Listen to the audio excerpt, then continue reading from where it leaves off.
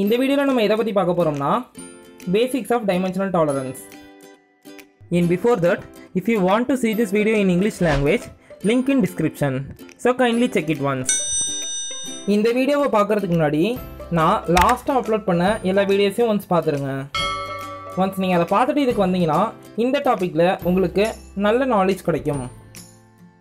உங்களுக்கு GD&Tல இருக்கக்கூடிய geometrical டாலரன்ஸ்க்கும் dimensional டாலரன்ஸுக்கும் உள்ள டிஃப்ரென்சஸை பற்றி தெரியுமா?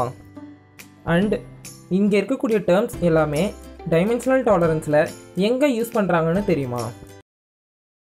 So I am your spark. Let's go and watch.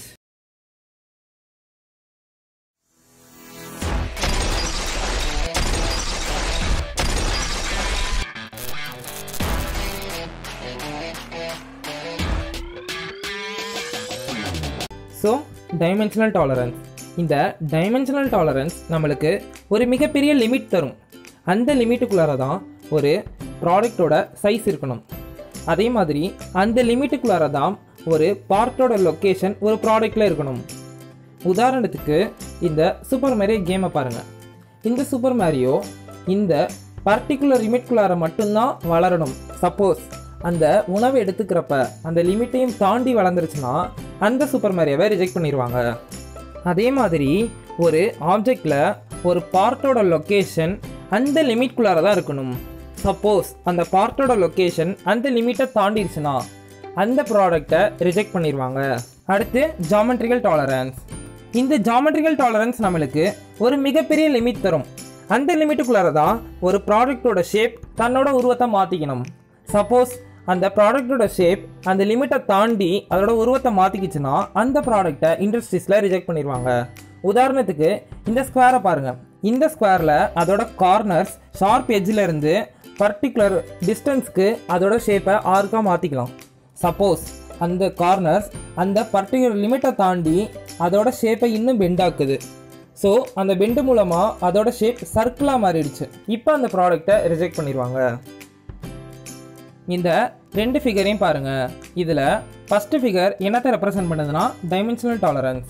அப்புறம் செகண்ட் ஃபிகர் என்னத்தை ரெப்ரசன்ட் பண்ணுதுன்னா ஜாமெட்ரிக்கல் டாலரன்ஸ். இந்த செகண்ட் ஃபிகரில் பார்த்தோம்னா ஃபீச்சர் கண்ட்ரோல் ஃப்ரேம் இருக்கும். இந்த ஃபீச்சர் கண்ட்ரோல் ஃப்ரேம் ஒரு பார்ட்டோட ஷேப்பையோ ஒரு ஆங்கிளையோ ஒரு பார்ட்டோட மெட்டீரியல் கண்டிஷனையோ எக்ஸ்பிளைன் பண்ணும். ஆனால் இந்த ஃபீச்சர் கண்ட்ரோல் ஃப்ரேம் டைமென்ஷனல் டாலரன்ஸில் வராது. ரீசன் என்னென்னா டைமென்ஷனல் டாலரன்ஸ் ஒரு ப்ராடக்டோட சைஸையும் லொக்கேஷனையும் மட்டும்தான் எக்ஸ்பிளைன் பண்ணும். அடுத்து நம்ம இந்த ஃபாலோயிங் டேர்ம்ஸை பற்றி ஒன் பை ஒன்னாக படிக்க போகிறோம். இப்போ உங்களுக்கு டவுட் வரும், இந்த ஃபாலோயிங் டேர்ம்ஸ்லாம் நம்ம எதுக்கு படிக்கணும்? இதுக்கு ஆன்சர் பார்த்தோம்னா இந்த ஃபாலோயிங் டேர்ம்ஸ் எல்லாமே நீங்கள் படித்தாதான் உங்களுக்கு GD&T கான்செப்டில் ஒரு இன்டெப்த்தான நாலேஜ் கிடைக்கும். இது எல்லாமே GD&Tயோட பேசிக்ஸ். ஸோ இந்த ஃபாலோயிங் டேர்ம்ஸ் எல்லாமே ரொம்ப இம்பார்ட்டண்ட். ஸோ இந்த டேர்ம்ஸை பற்றி ஒன் பை ஒன்னாக பார்ப்போம். First microns. மைக்ரான்ஸ்ன்றது ஒன்றும் இல்லை, இது ஒரு one of the SI unit. அதாவது கிலோமீட்டர், கிலோகிராம் அந்த மாதிரி. ஸோ கொஞ்சம் மேத்தமெட்டிக்கல் கன்வர்ஷன்ஸை பற்றி பார்ப்போம். நம்ம எல்லாருக்கும் தெரியும் 1 metre is equal to 100 centimetre and 1 centimetre is equal to 10 millimetre. So 1 millimetre is equal to என்னவா இருக்கும்? ஆன்சர் பார்த்தோம்னா 1000 microns. So 1 micron is equal to 10 to the power of -3 mm. இப்போ இருக்கக்கூடிய எல்லா இண்டஸ்ட்ரீஸ்லேயும் இந்த மைக்ரான் யூனிட்ஸ் தான் ஃபாலோ பண்ணுறாங்க. இந்த மைக்ரான்ஸை பற்றி இன்னும் புரிஞ்சுக்கிறதுக்காக இந்த மில்லிமீட்டரை எப்படி இண்டஸ்ட்ரீஸில் வாசிக்கிறாங்க எழுதுகிறாங்க அப்படின்றத பற்றி பார்ப்போம். நான் கீழே சம் டைமென்ஷன்ஸ் வந்திருக்கேன். அதாவது 10.5 mm, 10.05 mm, 10.005 mm. இப்போ இதை எப்படி ரீட் பண்ணணும்னா 10 mm அண்ட் 500 மைக்ரான்ஸ். இந்த 10.05 mm எப்படி ரீட் பண்ணணும்னா 10 mm அண்ட் 50 மைக்ரான்ஸ். இந்த 10.005 mm எப்படி ரீட் பண்ணணும்னா 10 mm அண்ட் 5 மைக்ரான்ஸ். இப்போ உங்களில் சில பேருக்கு ஏதாச்சும் டவுட் வரலாம், இந்த 10.5 mm ஏன் நம்ம 10 mm 500 மைக்ரான்ஸ்ன்னு ரீட் பண்ணுறோம்? இது ஆக்சுவலாக 10 mm அண்ட் 5 மைக்ரான்ஸ் தானே ரீட் பண்ணணும். இதுக்கு ஆன்சர் இங்கே பார்த்தீங்கன்னா தெரியும். 1 millimetre is equal to 1000 microns. So 1ல் பாதி 0.5. So 0.5 millimeter is equal to 500 microns and 0.05 millimeter is equal to 50 microns and 0.005 mm is equal to 5 microns. இப்போ உங்களுக்கு மைக்ரான்ஸ்னா என்னன்னு புரிஞ்சிருக்குன்னு நம்புறேன். இன்னும் புரியணுன்றதுக்காக இந்த டைமென்ஷன்ஸுக்கு தகுந்த மாதிரி ஒரு ரெக்டாங்குலர் பாக்ஸ் அந்த லென்த்தை பேஸ் பண்ணி தந்திருக்கேன். ஸோ இந்த ஃபஸ்ட்டு ரெக்டாங்கிள் பாக்ஸோட டைமென்ஷன் என்னத்தை ரெப்ரசன்ட் பண்ணுதுன்னா 10 mm and 5 microns.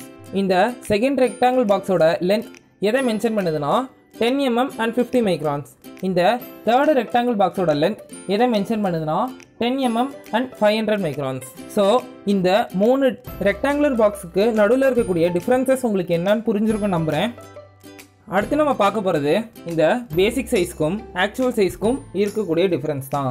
ஸோ இந்த பேசிக் சைஸ் அண்ட் ஆக்சுவல் சைஸ் இண்டஸ்ட்ரீஸில் எங்கே யூஸ் பண்ணுறாங்கன்றதை பற்றி பார்ப்போம். ஸோ இந்த பேசிக் சைஸ் வந்து ஒரு தியரிட்டிக்கல் வேல்யூ. இதை சம் மேத்தமெட்டிக்கல் கால்குலேஷனை வச்சு கண்டுபிடிக்கிறாங்க. ஸோ இந்த பேசிக் சைஸை வச்சு தான் ஒரு ப்ராடக்டை டிசைன் பண்ணுறாங்க. இந்த பேசிக் சைஸை ஒரு இண்டஸ்ட்ரியில் டிசைன் இன்ஜினியர் தான் கால்குலேட் பண்ணுவார். அப்புறம் இந்த பேசிக் சைஸை டிசைன் இன்ஜினியரிங் ட்ராயிங்கில் மென்ஷன் பண்ணிடுவார். ஸோ இந்த பேசிக் சைஸை வச்சு இண்டஸ்ட்ரீஸில் மேனுஃபேக்சரிங் இன்ஜினியர் ஒரு ப்ராடக்டை ப்ரொடக்ஷன் பண்ணுறாங்க. ஸோ மேனுஃபேக்சர் ஆன அந்த ப்ராடக்டோட டைமென்ஷனை ஏதாச்சும் ஒரு டூலை யூஸ் பண்ணி மெஷர் பண்ணுவாங்க. உதாரணத்துக்கு இந்த வெர்னியர் கேலிப்பர். ஸோ ஒரு டூலை வச்சு ஒரு ப்ராடக்டோட டைமென்ஷனை கண்டுபிடிக்கிறாங்களே அந்த டைமென்ஷன் தான் ஆக்சுவல் சைஸ். இந்த ஆக்சுவல் சைஸை யார் மெஷர் பண்ணுவார்னா குவாலிட்டி இன்ஜினியர் தான் மெஷர் பண்ணுவார். ஸோ பேசிக் சைஸ்ன்றது ஒரு தியரட்டிக்கல் டைமென்ஷன், அதை டிசைன் இன்ஜினியர் கண்டுபிடிக்கிறாரு. அண்ட் ஆக்சுவல் சைஸ்ன்றது ஒரு ப்ராடக்டோட ஒரிஜினல் டைமென்ஷன், அதை quality engineer கண்டுபிடிக்கிறாரு. Quality engineer actual சைஸை கண்டுபிடிச்சதுக்கப்புறம் அந்த ஆக்சுவல் சைஸும் பேசிக் சைஸும் சேமாக இருக்கான்னு செக் பண்ணுவார். சப்போஸ் ஆக்சுவல் சைஸும் பேசிக் சைஸும் சேமாக இருந்துச்சுன்னா அந்த ப்ராடக்டை குவாலிட்டி இன்ஜினியர் அக்செப்ட் பண்ணிப்பார். சப்போஸ் சேமாக இல்லைனா அந்த ப்ராடக்டை குவாலிட்டி இன்ஜினியர் ரிஜெக்ட் பண்ணிடுவார். ஸோ பேசிக் சைஸை பற்றி தெரியணுன்றதுக்காக நம்ம கொஞ்சம் மேத்தமெட்டிக்கல் கால்குலேஷன்ஸ் பார்ப்போம். உதாரணத்துக்கு இந்த சர்க்குலர் ஷாஃப்ட் எடுத்துக்கோங்க. இந்த சர்க்குலர் ஷாஃப்டோட லென்த் 10 mm, இந்த ஷாஃப்டோட வால்யூம் 30 மீட்டர் கியூபிக். ஸோ இந்த ஷாஃப்டோட டயாமீட்டர் எவ்வளோன்னு தான் நம்ம கண்டுபிடிக்க போகிறோம். இதுக்கு ஃபார்முலா வந்து பார்த்தோம்னா volume is equal to by D square into length by 4. So இந்த ஃபார்முலாவில் அதோட வேல்யூஸ் எல்லாமே நம்ம பேஸ்ட் பண்ணுவோம். ஸோ இப்போ கால்குலேட் பண்ணுறப்ப அந்த ஷாஃப்டோட டயாமீட்டர் வேல்யூ 3.14 mm, அதாவது 3 mm 140 மைக்ரான்ஸ். ஸோ இந்த 3 mm 140 மைக்ரான்ஸ் தான் அந்த ப்ராடக்டோட பேசிக் சைஸ். இப்போ இதை பேஸ் பண்ணி இண்டஸ்ட்ரீஸில் ஒரு ப்ராடக்டை உருவாக்கிடுறாங்க. அடுத்து நம்ம அந்த உருவாக்கின ப்ராடக்டோட ஆக்சுவல் சைஸை சம் டூல்ஸை வச்சு கண்டுபிடிக்க போகிறோம். உதாரணத்துக்கு வெர்னியர் கேலிப்பர். ஸோ வெர்னியர் கேலிப்பரை வச்சு அந்த ஷாஃப்டோட டயாமீட்டர் எவ்வளோன்றதை செக் பண்ணுறாங்க. அந்த ஷாஃப்டோட ஆக்சுவல் சைஸ் 3 mm 140 மைக்ரான்ஸ் இருந்துச்சுன்னா பேசிக் சைஸ் மாதிரியே அந்த ப்ராடக்டை அக்செப்ட் பண்ணிப்பாங்க. சப்போஸ் அந்த ப்ராடக்ட் 3 mm and 140 மைக்ரான்ஸ் இல்லைன்னா அந்த ப்ராடக்டை ரிஜெக்ட் பண்ணிடுவாங்க. அடுத்து நம்ம டாலரன்ஸ்னால் என்னன்றதை பற்றி பார்ப்போம். நமக்கு ஆல்ரெடி தெரியும், எந்த ஒரு பொருளையும் 100% அக்யூரஸியோடையும் 100% ப்ரிசிஷனோடையும் உருவாக்க முடியாது. அதுக்காக தான் டிசைன் இன்ஜினியர் கொஞ்சோண்டு டாலரன்ஸ் லிமிட்டை ஒரு ப்ராடக்டோட பேசிக் சைஸோட சேர்த்து அவரோட இன்ஜினியரிங் ட்ராயிங்கில் மென்ஷன் பண்ணி தருவாங்க. உதாரணத்துக்கு நம்ம கொஞ்சம் டைமென்ஷன்ஸ் எடுத்துக்கலாம். இந்த பேசிக் சைஸை வந்து 50 mm எடுத்துப்போம். அப்புறம் இந்த டாலரன்ஸ் லிமிட்டை ±0.5 mm. இந்த 50 ±0.5 mm டிசைன் இன்ஜினியர் அவரோட இன்ஜினியரிங் ட்ராயிங்கில் தந்துடுவாங்க. இந்த இன்ஜினியரிங் ட்ராயிங்கை பேஸ் பண்ணி ஒரு மேனுஃபேக்சரிங் இன்ஜினியர் ஒரு ப்ராடக்டை ப்ரொடியூஸ் பண்ணுவார். ஸோ அந்த மேனுஃபேக்சர்டு ப்ராடக்ட் அந்த பேசிக் சைஸோட தந்த டாலரன்ஸ் லிமிட்குள்ளார தான் இருக்கணும். அதாவது 49.95 50.05 இதுக்குள்ளார தான் அந்த உருவாக்கப்பட்ட ப்ராடக்டோட சைஸ் இருக்கணும். இப்போ அந்த ப்ராடக்டோட ஆக்சுவல் சைஸ் இந்த லிமிட்குள்ளார இருந்துச்சுன்னா அந்த ப்ராடக்டை அக்செப்ட் பண்ணிப்பாங்க. சப்போஸ் இந்த ப்ராடக்டோட ஆக்சுவல் சைஸ் அந்த லிமிட்குள்ளார இல்லைனா அந்த ப்ராடக்டை ரிஜெக்ட் பண்ணிடுவாங்க. ஆக்சுவலாக இந்த டாபிக் ரொம்ப பெருசாக இருக்குன்றனால இந்த வீடியோவை நான் ஸ்ப்ளிட் பண்ணி 2ஆக போட்டிருக்கேன். ஸோ இதுதான் ஃபஸ்ட்டு பார்ட். இந்த வீடியோவில் நான் இந்த டாபிக்ஸ்லாம் கவர் பண்ணிட்டேன். ஸோ இந்த டாபிக்ஸை பற்றின செகண்ட் வீடியோவை சீக்கிரமாக அப்லோட் பண்ணுறேன். உங்களுக்கு எதுவும் இந்த வீடியோவில் டவுட் இருந்துச்சுன்னா கமெண்ட் செக்ஷனில் கேளுங்க. அண்ட் பெல் ஐகானை கிளிக் பண்ணுங்கள். சேனலை சப்ஸ்கிரைப் பண்ண மறந்துடாதீங்க. உங்கள் ஃப்ரெண்ட்ஸுக்கு ஷேர் பண்ணுங்கள். தேங்க்யூ ஃபார் வாட்சிங் திஸ் வீடியோ.